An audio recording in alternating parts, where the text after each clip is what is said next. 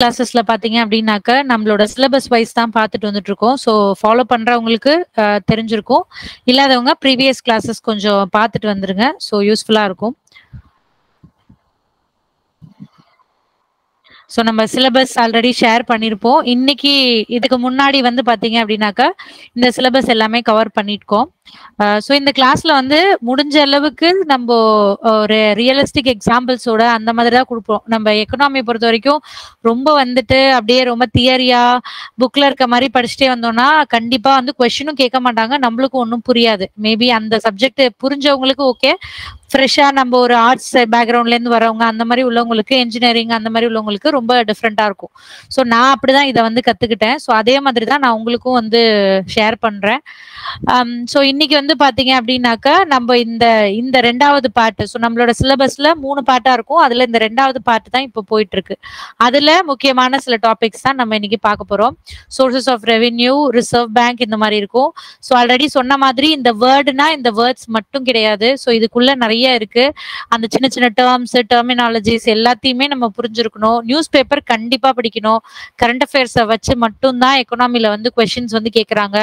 ரொம்ப பேசிக் கொஸ்டின்ஸ்ங்கிறது எப்பயாவது 1-2 கொஸ்டின்ஸ் கேட்கறாங்க. ஈவன் குரூப் 4 லெவல்ல கூட உங்களுக்கு தெரியும், குரூப் 4 நோட்டிபிகேஷன்லாம் வரப்போகுதுன்றதுலாம் நியூஸஸ்லாம் பார்த்துருப்பீங்க. ஸோ அதனாலதான் நம்ம வந்து இப்போ நல்ல டைம் கிடைக்கிறப்போ ரொம்ப டீட்டெயில்டா படிச்சு வச்சிட்டோம் அப்படின்னாக்க எக்ஸாம் வந்தோடனே எந்த எக்ஸாமா இருந்தாலும் ஜஸ்ட் வந்து நீங்க ஒரு ரீடு விட்டு ரிவைஸ் பண்ணிக்கிட்டு கரண்ட் அஃபேர்ஸ் படிச்சுக்கிட்டீங்கன்னா மட்டுமே போதுமானதா இருக்கும். ஓகேங்களா? ஓகே. ஸோ ஃபர்ஸ்ட் வந்து ரெவென்யூ அப்படின்னு சொல்றோம் இல்லையா?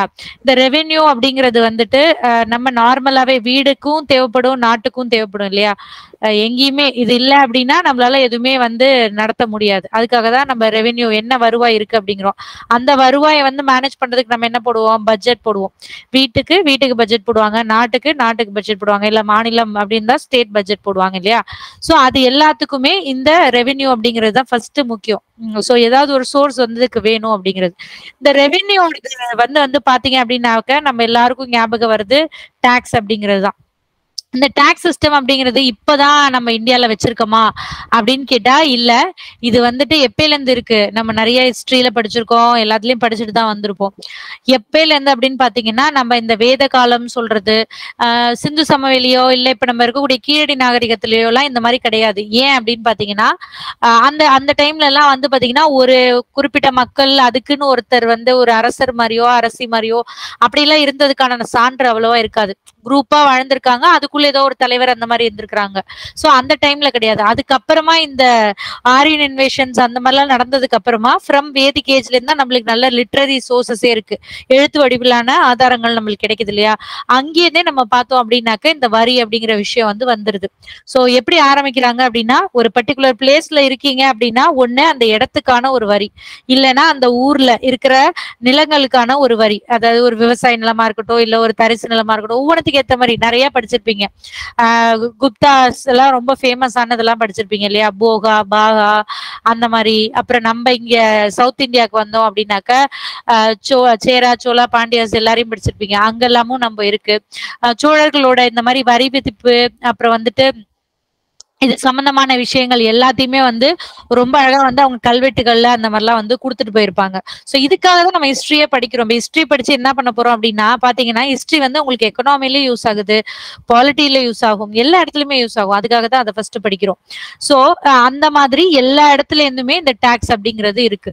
சோ டாக்ஸ் அப்படின்னா வரி அப்படிம்போம், டாக்ஸேஷன் அப்படின்னா வரி விதிப்பு அப்படிம்போம். யாரா விதிப்புனா என்ன பேர்லயே இருக்கு இல்லையா? அப்ப யாராவது ஒருத்தர் மேல விதிக்கிறது பேர் தான் விதிப்புன்னு சொல்லுவோம்.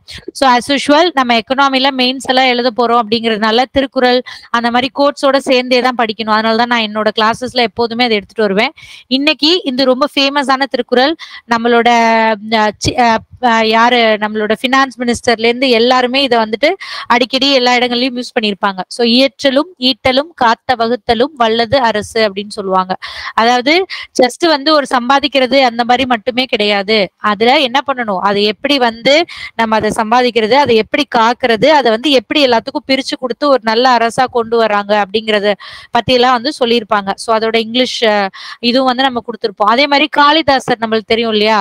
ஒரு போயட் படிச்சிருப்போம்ல. மேகதூதம் அந்த மாதிரி சாகுந்தலம் நிறைய எழுதியிருப்பாரு.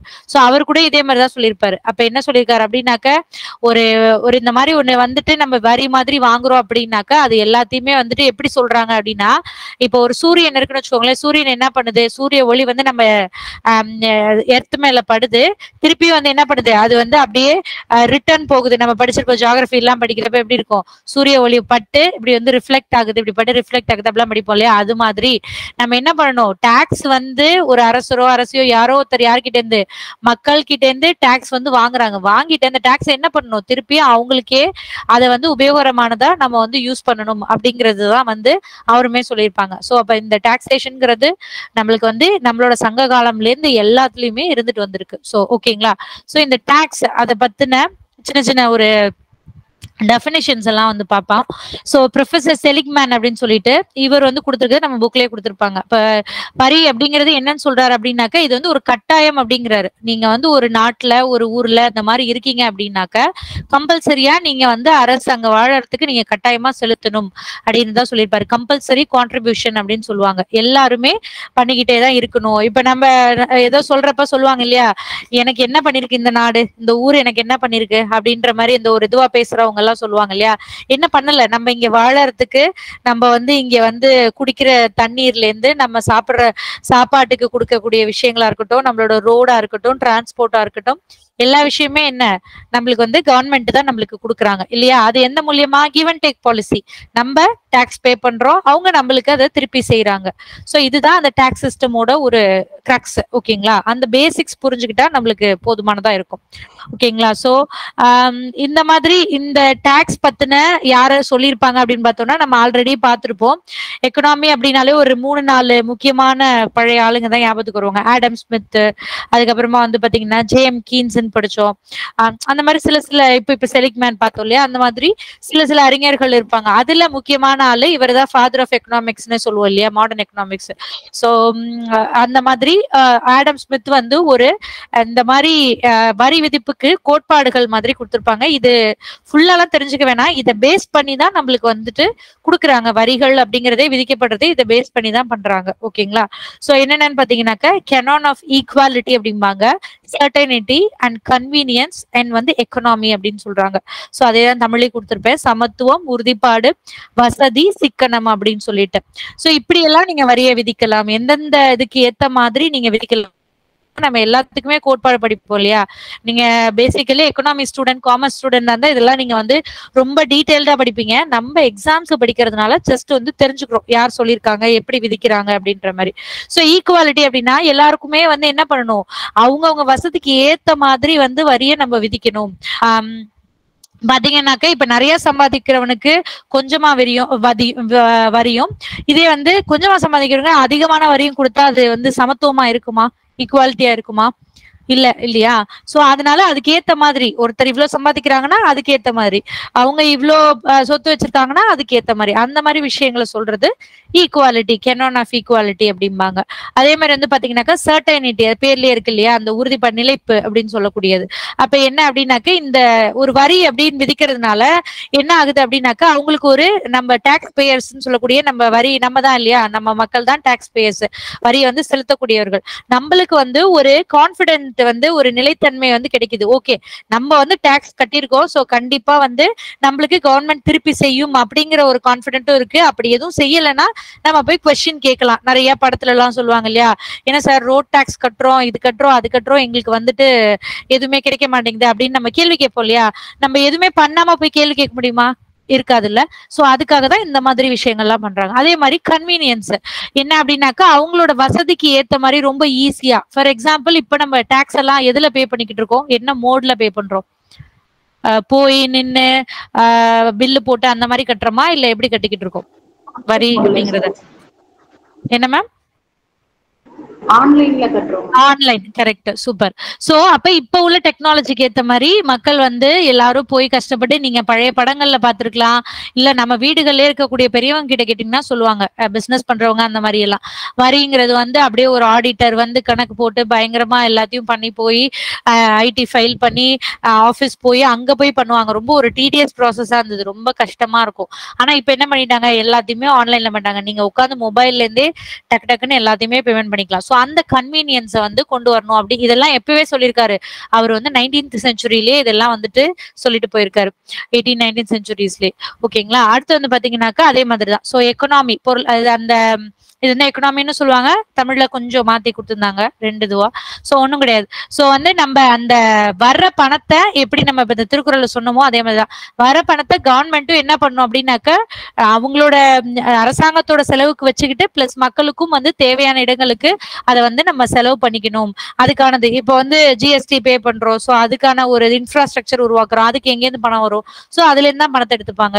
இப்ப சொன்னா ஆன்லைன் மோட் வருது, அதுக்கு வந்து பேமெண்ட் பண்றோம், அந்த விஷயங்கள்லாம் செய்யறோம். சோ அதுக்கு எங்கேருந்து வருது? இந்த மாதிரி விஷயங்கள்லாம் தான் அவர் வந்து சொல்லியிருப்பாரு. ஜஸ்ட் நீங்க என்னென்ன அப்படிங்கறத தெரிஞ்சுட்டா போகும். அப்ப நீங்க ஒவ்வொரு டாக்ஸேஷனையும் வந்துட்டு நம்ம வந்துட்டு இதோட பொருத்தி நம்ம வந்து புரிஞ்சுக்கணும். ஓகேங்களா. ஓகே, நெக்ஸ்ட் இந்த வரி விதிப்போட வகைகள் அப்படிங்கறது வந்துட்டு சொல்றாங்க. என்ன மாதிரி எல்லாம் வந்து இந்த வரி விதிப்பு வந்து நடக்குது, டாக்ஸேஷன் எப்படி எல்லாம் விதிக்கிறாங்க. இது வந்து உலகத்துல இருக்க எல்லா நாடுகளுக்கும் பொருந்தும். இது ரொம்ப முக்கியமா நீங்க இதெல்லாம் படிச்சுக்கணும். இதுல இருந்து டைரக்டா கொஸ்டின் கேட்பாங்களா அப்படின்னு கேட்டா டைரக்டா ரொம்ப கம்மி. ஆனா நீங்க நியூஸ் பேப்பர்ல கரண்ட் அஃபேர்ல படிக்கிறப்போ இந்த வேர்ட்ஸ் எல்லாம் யூஸ் பண்ணி போட்டுருவாங்க. டக்குன்னு வந்து ப்ரோக்ரசிவ் டாக்ஸ், ப்ரொபோஷனல் டாக்ஸ் இந்த மாதிரி எப்படி யூஸ் பண்றாங்க அப்படின்னாக்க நம்மளுக்கு அதுக்கான பேசிக்ஸ் தெரியணும் இல்லையா. அங்க உங்களுக்கு பேப்பர்ல வந்துட்டு இது வந்து ரொம்ப எலாபரேட் எல்லாம் கொடுக்க மாட்டாங்க. சோ அதனாலதான் நம்ம இந்த பேசிக்ஸை வந்து ரொம்ப கிளியரா இங்கேயே நம்ம வந்து படிச்சுக்கிறோம். ஓகேங்களா.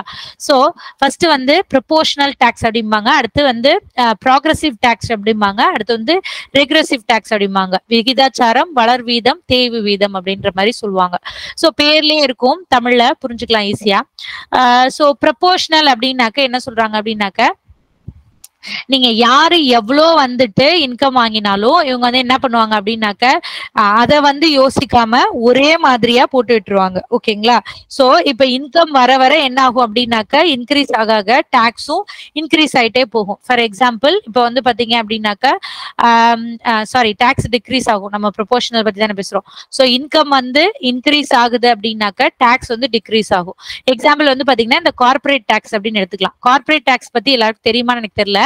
நீங்க ஒருவேளை வந்துட்டு யாராவது ஒரு கார்பரேட்ல ஒர்க் பண்றது இல்ல உங்களுக்கு தெரிஞ்சவங்க யாராவது வச்சிருக்காங்க அப்படின்னா கேள்விப்படலாம். நீங்க வெளிநாடுகள்ல இருந்து வந்து இங்க வச்சிருந்தாலும் சரி, இல்ல நம்ம ஊர்லயே பெரிய கார்பரேட்டா நடத்துறாங்க அப்படின்னாக்க அவங்க தனியா வந்து டாக்ஸ் வந்து பே பண்ணுவாங்க. ஏன் அப்படின்னு பாத்தீங்கன்னா அவங்களுக்கு வந்து வரக்கூடிய இன்கம் வந்து ரொம்ப ஜாஸ்தியா இருக்கும், நம்மள மாதிரி கிடையாது. இப்ப நீங்க நார்மல் ஒரு தனி மனிதனா இருந்தீங்க அப்படின்னாக்க நீங்க ஐடி பே பண்ணுவீங்க, சரிங்களா. இதே வந்து ஒரு பெரிய கார்பரேட்டா வச்சிருந்தா நீங்க ஐடி பே பண்ண மாட்டீங்க, கார்பரேட் டாக்ஸ் தான் பே பண்ணுவீங்க. சோ அதுதான் அந்த டிஃபரன்ஸ். அப்ப என்ன ஆகுது, நிறைய பணம் வரவங்க கிட்ட அவங்களுக்கு ஏத்த மாதிரி டாக்ஸ வந்து, ஏன்னா இப்ப நிறையவும் அவங்களுக்கு கொடுத்தாக்க கம்பெனிஸ் வந்து நடத்த மாட்டாங்க. அதுக்கு ஏத்த மாதிரி இப்ப எக்ஸாம்பிள் வந்து பாத்தீங்கன்னாக்க இவங்களுக்கு வந்து கார்பரேட் டாக்ஸ் வந்து 20%, 30% அந்த மாதிரி பிக்சட் பண்ணி வச்சிருப்பாங்க நம்ம இந்தியால. அதே மாதிரி ஒவ்வொரு நாடுகள்லயும் இருக்கும். சோ என்ன அப்படின்னாக்க சைஸ் ஆஃப் த இன்கம் பொறுத்து வந்துட்டு இன்கம் இன்க்ரீஸ் ஆகுறப்ப டாக்ஸ் வந்து டிக்ரீஸ் ஆகும். இதே வந்து ப்ராக்ரசிவ், இந்த ரெண்டு தான் ரொம்ப முக்கியம். ப்ராக்ரசிவ் அண்ட் வந்து ரெக்ரெசிவ் அப்படிம்பாங்க. ப்ராக்ரசிவ்னா வளர்றது, அதாவது நீங்க இன்க்ரீஸ் ஆச்சு இன்கம் அப்படின்னாக்க டாக்ஸும் வந்து இன்க்ரீஸ் ஆகும். பெஸ்ட் எக்ஸாம்பிள் வந்து ஐடி. நீங்க ரொம்ப குழம்பிக்கலாம் வேணும், இந்த எக்ஸாம்பிளோடய வச்சுக்கலாம். இன்கம் டாக்ஸ் அப்படின்னு கட்டுவோம் இல்லையா, போன வாட்டியே பார்த்தோம். இன்கம் டாக்ஸ் அப்படின்னு பட்டுவோம், வருமான வரி அப்படின்னு சொல்லுவோம்ல. சோ என்ன ஆகும், எல்லாரும் ஒரே மாதிரி வருமான வரி கட்டுறோமா? இருக்காது. இப்ப வந்து பாத்தீங்கன்னா நீங்க வந்து ஃபார் எக்ஸாம்பிள் வந்து 10,000 சம்பாதிக்கிறவங்களுக்கு இவ்வளோ அப்படின்னு கொடுத்துருப்பாங்க. இப்போ 10,000 சொல்ல மாட்டாங்க, இயர்லி யோசிச்சுக்கோங்க. ஃபார் எக்ஸாம்பிள் வந்து இயர்லி 2 lakhs சம்பாதிக்கிறாங்கன்னா அவங்களுக்கு ஒரு ரேட் இருக்கும். இயர்லி 10 lakhs சம்பாதிக்கிறாங்கன்னா அவங்களுக்கு ஒரு ரேட் இருக்கும். ஏன்னா 2 lakhs சம்பாதிக்கிறவங்ககிட்டயும் 2 பேத்துக்கிட்டையும் ஒரே மாதிரி வாங்கினா அது வந்து எப்படி இருக்கும், அது வந்து ஈக்குவாலிட்டியா இருக்காது. மேல பார்த்தோம் இல்லையா, அதனாலதான் வந்து என்ன பண்ணுவாங்கன்னா இந்த மாதிரி வச்சிருப்பாங்க. நம்ம இந்தியாவை பொறுத்த வரைக்கும் ஐடி வந்து இந்த மாதிரி தான் இருக்கும், ப்ராக்ரஸிவா தான் இருக்கும். நான் இப்போ உள்ள ஐடி ரேட் கூட நான் பின்னாடி காட்டுறேன், நீங்க அதை பார்த்து புரிஞ்சுக்கலாம். அப்புறம் இந்த ப்ராக்ரசிவ்க்கு டோட்டலி ஆப்போசிட் வந்து இந்த ரெக்ரெசிவ் டாக்ஸ் அப்படின்னு சொல்லுவாங்க. இது என்ன பண்ணுவாங்க அப்படின்னாக்க இது ரொம்ப வளர்ந்த நாடுகள் எல்லாம் இதெல்லாம் பண்ண மாட்டாங்க, ஏன்னா இது ஒரு நெகட்டிவ் இம்பாக்ட் மாதிரி இருக்கும். சோ இது என்ன ஆகும் அப்படின்னாக்க மொத்தமாவே வந்து இப்ப இருக்கு அப்படின்னா ஒரு 5% வச்சுட்டாங்கன்னா அந்த ஊர்ல இருக்க எல்லாருக்குமே 5% தான் இருக்கும். பணக்காரனா 5% தான் கட்டுவான், ஏழையா இருக்கிறவனும் 5% தான் கட்டுவான் அப்படின்ட்டு இருக்கும். இப்ப பாத்தீங்கன்னாக்க இங்க எக்ஸாம்பிள் வந்து சேல்ஸ் டாக்ஸ் மாதிரி அதை வச்சுக்கலாம். ஓகே, நம்மளோட சேல்ஸ் டாக்ஸ் இப்ப இதுக்கு முன்னாடி இருந்தது பாத்தீங்க அப்படின்னாக்கா ஒரே பெர்சன்டேஜ் வந்து ஒரே மாதிரி இருக்கும். இப்போ டெக்ஸ்டைலா அதுக்கு 10%, ஃபுட் அண்ட் பெவரேஜ் சாப்பிட போறோம் இல்லையா அந்த இண்டஸ்ட்ரியா அதுக்கு 10%, இந்த மாதிரி அந்த எக்ஸாம்பிள் வச்சிருந்திருப்பாங்க. ஸோ இதுதான் இந்த மூணுத்துக்குமான டிஃபரன்ஸா இருக்கும். ஓகேங்களா? ஸோ ப்ராக்ரசிவ் அப்படின்னா ஐடி ஞாபகம் வச்சுக்கலாம், ப்ரொபோஷனல் அப்படின்னாக்கா நீங்க கார்பரேட் டாக்ஸ் ஞாபகம் வச்சுக்கலாம், ரெக்ரெசிவ் அப்படின்னாக்கா சேல்ஸ் டாக்ஸ் ஞாபகம் வச்சுக்கலாம். நம்ம ஒரு சார்ட் மாதிரி கூட கொடுத்துருக்கோம், இது இன்னுமே ஈஸியா இருக்கும் பாருங்களேன். இப்ப பாத்தீங்க அப்படின்னாக்கா ப்ரொபோஷனல் அப்படிங்கறது என்ன சொன்னோம் நம்ம, இது வந்து ஒரு மாதிரி வந்துட்டு எப்படி இருக்கும் அப்படின்னாக்க காமனான இதுவா இருக்கும். இதே வந்துட்டு இதுல நான் டைக்ரெசிவ் போட்டிருக்காங்க, அதை விட்டுருங்க பரவாயில்ல. ப்ராக்ரெசிவ் அப்படின்னா சொன்னோம் இல்லையா, ஸோ இன்கம் இன்க்ரீஸ் ஆக ஆக அதுக்கு ஏத்த மாதிரி வந்து என்ன பண்ணுவாங்க, இன்க்ரீஸ் பண்ணுவாங்க. அப்ப டைரக்டா இப்படி இன்க்ரீஸ் ஆகிற மாதிரியே இருக்கு. இதே ரெக்ரெசிவ்னா என்ன சொன்னோம், எதுவா இருந்தாலும் என்ன ஆகும், அதே ஒரே மாதிரி தான் இருக்கும். இன்கம் இங்க வந்து இன்கம் கொடுத்துருக்கோம், இங்க வந்து என்ன அப்படி பாத்தீங்கன்னாக்கா நம்மளோட அந்த டாக்ஸ் ரேட்டை வந்து கொடுத்துருக்காங்க. சரிங்களா? இந்த ப்ரொபோஷனல்ன்றது ஒரே மாதிரியா இருக்கும் அப்படிங்கிற மாதிரி. இது ஏறிக்கிட்டே போகும், இது இறங்கிட்டே வரும், இது வந்து ஒரே மாதிரியா இருக்கும் அப்படிங்கிற மாதிரி. புரியும்னு நினைக்கிறேன். புரியாதவங்க ஜஸ்ட் இந்த எக்ஸாம்பிள்ஸோட பாருங்க, பின்னாடி நம்ம நிறைய பார்க்க போறோம். அப்போ உங்களுக்கு திருப்பி திருப்பி சொல்ல சொல்ல புரியும். சரிங்களா?